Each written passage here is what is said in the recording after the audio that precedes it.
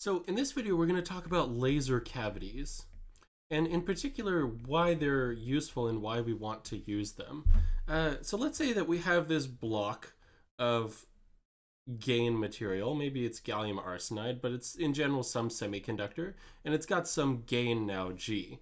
And so if I send in an electric field, let's call this E in, then assuming we don't get any reflections or anything, this field propagates through the gain medium, and it starts to get larger and larger and larger.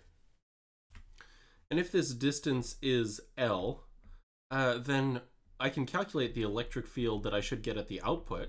It's just whatever I had at the input times e to the plus GL.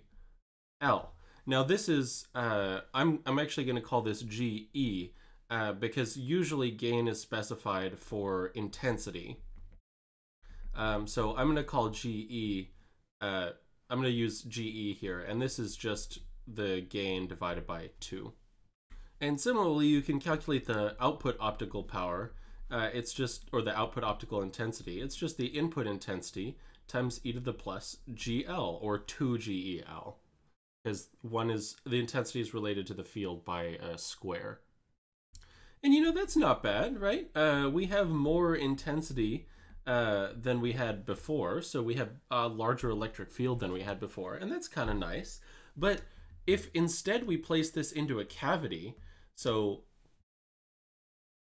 let's take this block of semiconductor and place it between a couple of mirrors. So I'm going to have mirror 1 on the left and mirror 2 on the right.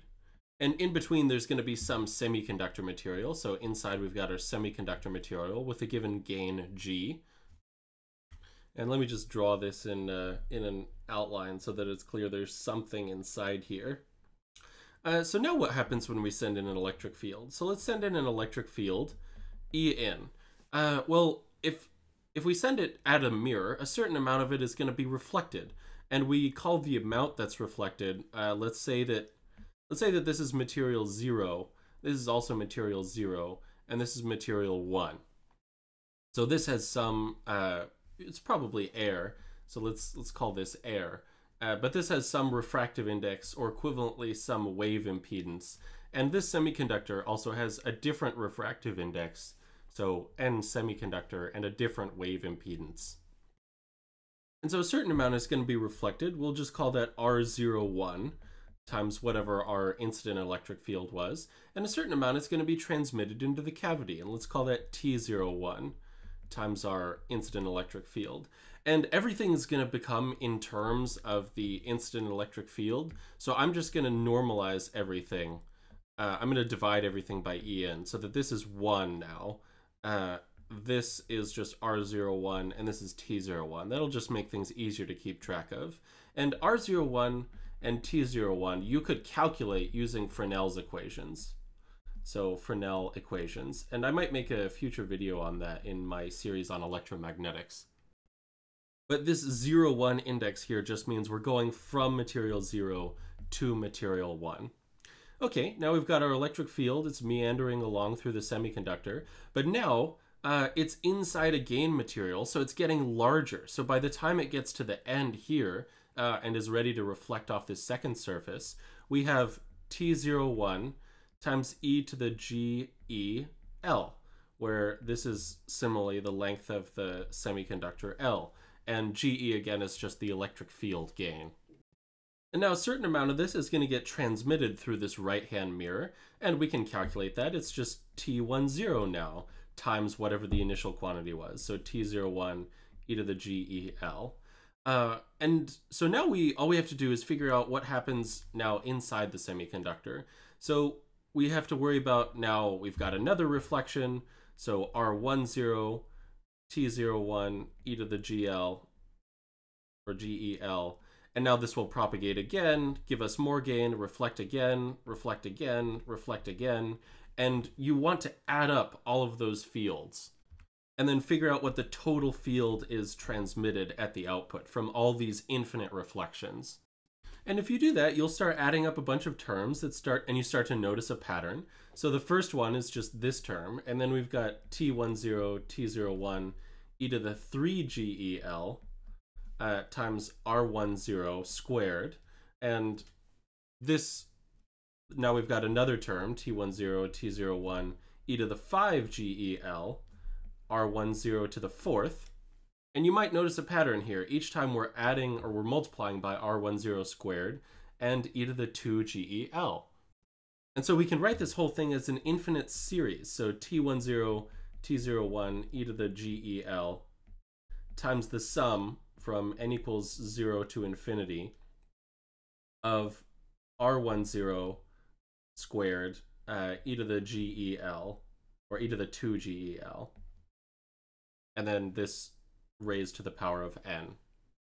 And just to avoid the awkwardness, we can replace this 2GE with just G, so e to the GL.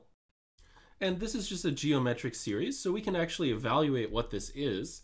This is just T10, T01, e to the GeL, or let's say GL over 2, divided by 1 minus R10 squared, e to the GL.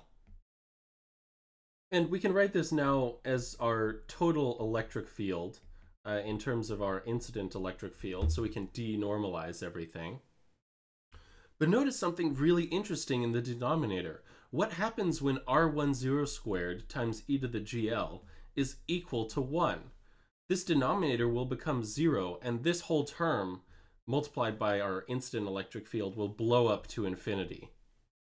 So for a teensy tiny incident electric field, maybe even a 0, maybe even no electric field, we can get a huge output electric field or a huge output intensity. And compare this to our initial just sending light through a gain medium. We just multiplied by this constant, which was compared to a constant, infinity is pretty good if our goal is to get as much light out of this thing as possible. And really the goal of this cavity is to create a self-sustaining field.